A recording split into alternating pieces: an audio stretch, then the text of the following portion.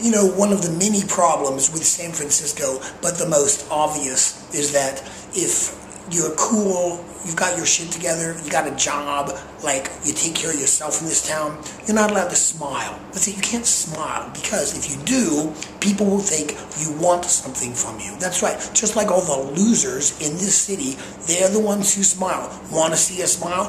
Look for a loser. Smile today, how you doing? Man, kind of fucking bullshit is all over the city, and the tragedy of it is, now the people that dig this city want to be one. We can't reach out to each other. Why? Because we all look like we're the ones who are unhappy.